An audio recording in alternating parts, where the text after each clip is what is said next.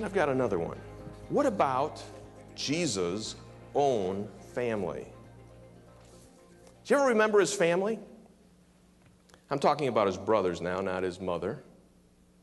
His own brothers did not believe in him during Jesus' lifetime, did they? What were they like? Mark 3:21. Just listen, you don't have to turn there.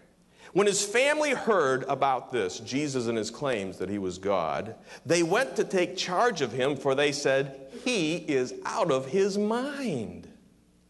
Mark 3:21. John 7:3-5. Jesus' brothers said to Jesus, you ought to leave here and go to Judea. And they said this tongue-in-cheek, so your disciples may see the miracles that you do. No one who wants to become a public figure acts in secret. Why did they want Jesus to go up to this area and do miracles?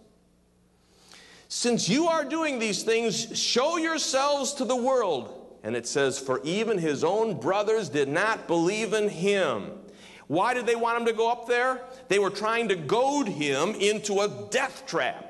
If he showed up at the Feast of Tabernacles in Jerusalem, they thought that the authorities would take him and kill him. And so they were saying, Jesus, why don't you go on up to Jerusalem and do a few miracles up there and make a few statements up there? And they would have been rid of him. Those were his brothers. Nice family, huh? Now, we don't hear very much about Jesus' brothers until Acts chapter verse 14.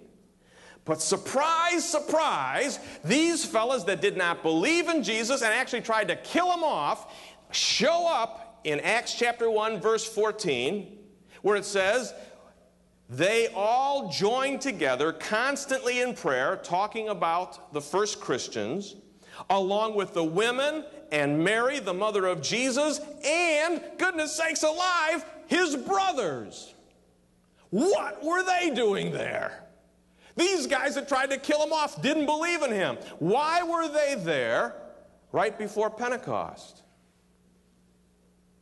In Galatians chapter 1, verse 19, Paul reports that when he visited Jerusalem 3 years after his conversion, he did not see any of the other apostles except James, the Lord's brother, which seems to imply that James was now an apostle. The Jewish historian Josephus records that the Jews illegally and brutally stoned James to death for what? For his faith in Jesus Christ sometime around 60 A.D. In 1 Corinthians 9:5, Paul mentions not only James, but Jesus' other brothers became believers. He says, do we not have the right to be accompanied by a wife, as the other apostles, and what? And the brothers of the Lord? And Cephas? These guys got converted.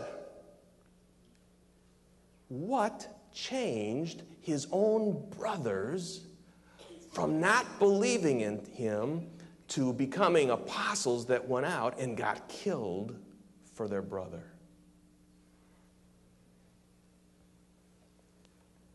Paul says, in a nutshell, in 1 Corinthians 15:7, the reason why they got converted.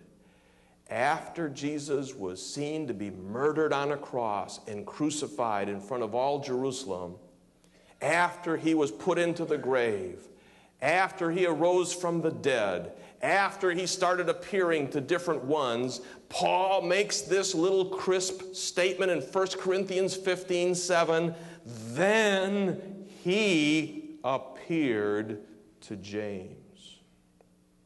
That must have been a meeting. How would you like to see your dead brother come back and say, I'm God, here I am? There's nothing else that you can attribute to these brothers of Jesus, why they would have changed, except what Paul said. They saw him after he arose from the dead, and they went out and served him, and they got martyred for doing it.